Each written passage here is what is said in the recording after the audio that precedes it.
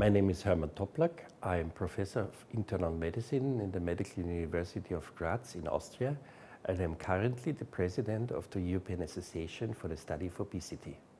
The European Association for the Study of Obesity is dealing with all aspects of obesity, from prevention to treatment, and we are also dealing with patient organizations supporting patients' ideas and wishes. When we are going to the current anti-obesity treatments, diet and exercise are fully the basis for the treatment of overweight and obesity wherever possible. Additionally to that, care providers should be able to provide a wide spectrum of clinically proven treatment options in different combinations.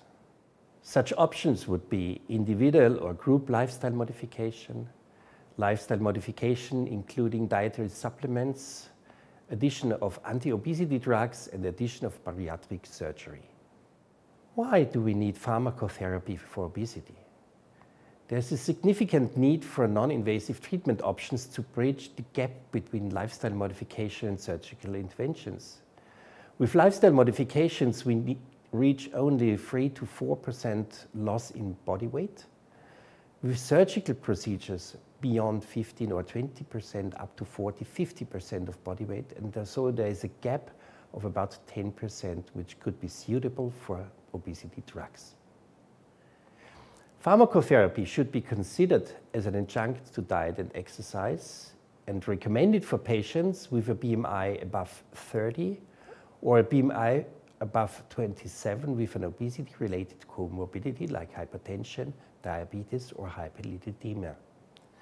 Responses to pharmacotherapy will then achieve at least 5% of weight loss or at least 3% in those with diabetes, and then the treatment should be continued. Treatment, on the other hand, should be discontinued in non-responders.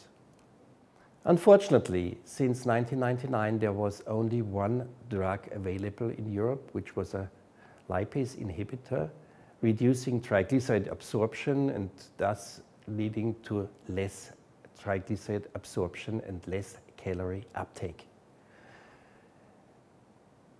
In the last years, some drugs tried to come to the market, which are now available in the US, but not in Europe because they were rejected by the European Medicines Agency.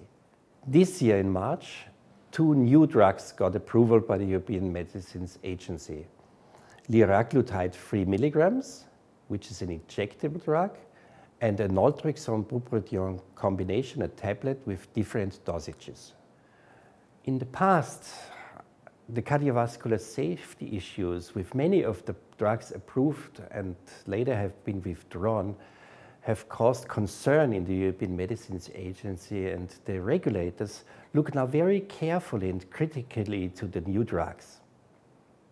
But associated with that, requirements have been done, or at least desired, that we should have long-term cardiovascular safety trials before approval with all new drugs, and that would restrict the availability of these agents for years and stifle the further advances in the field.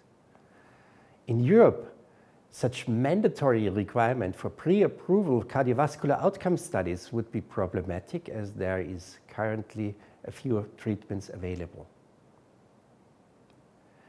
To allow fast access to new therapies, an approval decision should take into consideration whether a drug has clear and beneficial effects on surrogates of cardiovascular risk in the registration trials. So, what would we like for the future?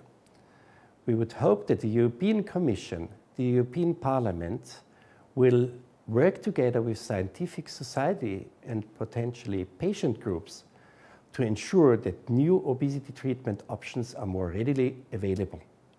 Within the experts, we have to adapt the risk-benefit model to the approval and regulatory process. If we then are successful in the management of obesity, we will block a key progression route for many chronic diseases like diabetes, hyperlipidemia, hypertension, and following that, cardiovascular disease.